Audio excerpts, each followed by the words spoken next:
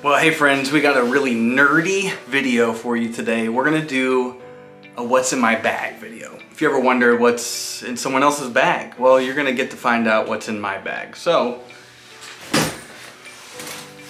try and not break my wall. We're gonna look in my bag. So let's go. Back to school, to prove to... Hello. Okay. So why am I doing this? Well, I saw somebody else do it and I was like, oh, that's fun. So Rev Chad Brooks. Chad Brooks, maybe you know him from Productive Pastor. He did this and he's got this whole Facebook group that had this long discussion. So I figured, you know what, let's throw in some totally random nerdy content to the channel and let's talk about what's in this pastor's bag, at least mine. So this is a bag I've had for, oh man, it's been a long time. I don't know. I've been using it regularly for 6 years, 5 years, something like that. It's a Swiss Gear. I don't know what the model is. It's just, it's a book bag. I don't know. But I'm gonna just show you guys what we've got in it. So in this front little pocket, start here, I keep one of these tripod thingamajigs. You know, because every now and again I'll make a TikTok. And so I need something to hold my phone or the camera if I'm doing a YouTube video, but I mostly just use this for TikTok, honestly. So that's in the front. Don't really have anything else in it, but I could if I wanted to. I just don't want to. It's got all these pockets and, you know, super organized things and stuff, but it's fine. It's fine. I'm not worried about it. And just this. I feel like that's a little better. We'll see. We'll see. Maybe I need to just zoom this out. Okay. So that's the front. This up here, I've got charger to one of my Bluetooth speakers. Really like the Bluetooth speaker. It's pretty good. I've got some pins and whatnot. These are just a little Sharpie roller pen. This is a fountain pen, but it's purple. I don't know. I just wanted these like fountain pens. I'll show you why here in a minute. And this is one of the Pigma graphic pens. This is probably needs to be thrown away. It doesn't work very well anymore. But those are good pens, by the way. And a blue fountain pen. It's like just, you know, it's not something that you refill or anything. It's just a disposable one kind of deal. So that's that. Okay, now the behemoth. This little unique, it's my prayer journal. It's got some really old style paper. This thing, it's pretty cool. Look at this, look at this.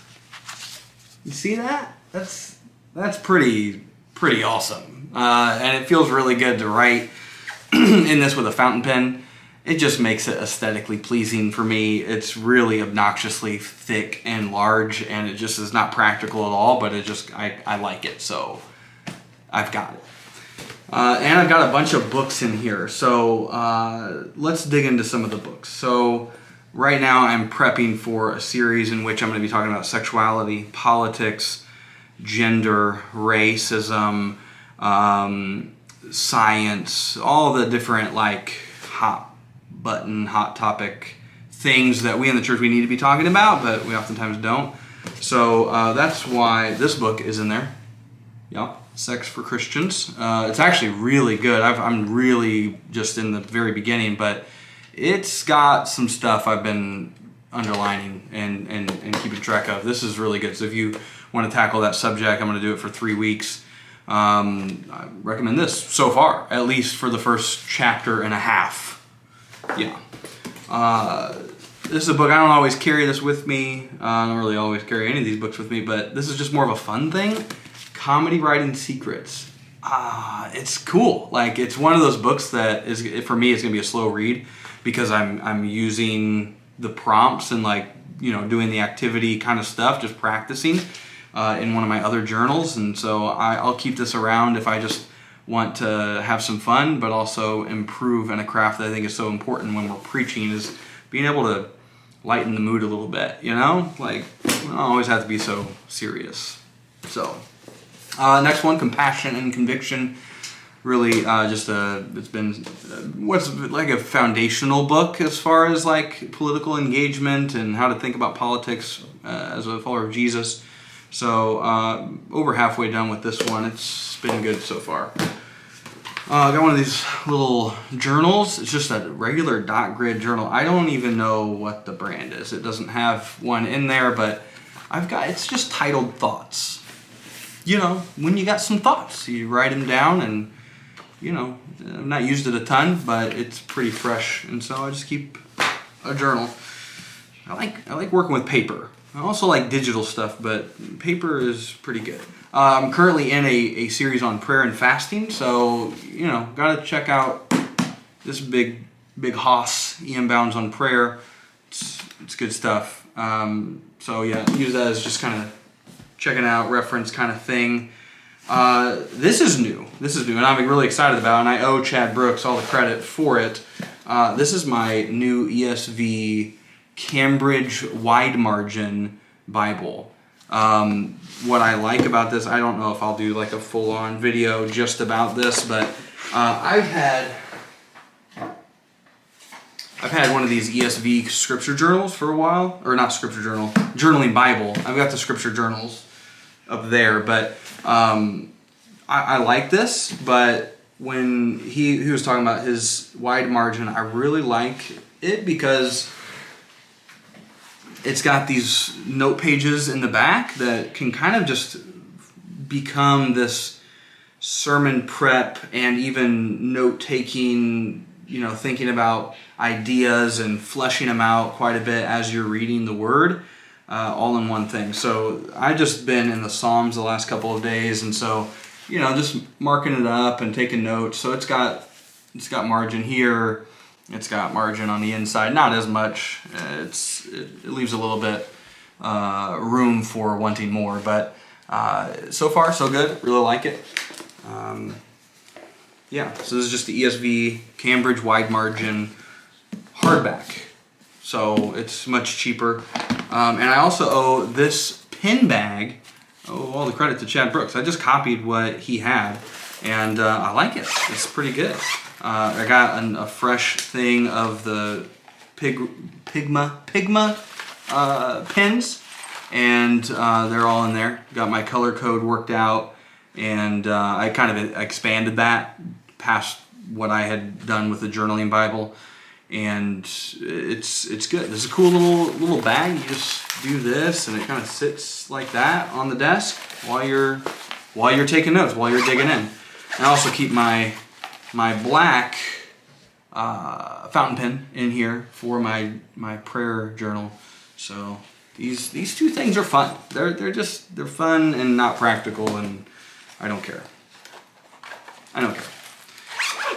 Last thing in this, no, I got two more things in this pocket. Put that back on. Got my iPad. This is, I don't know what version this is. It's not an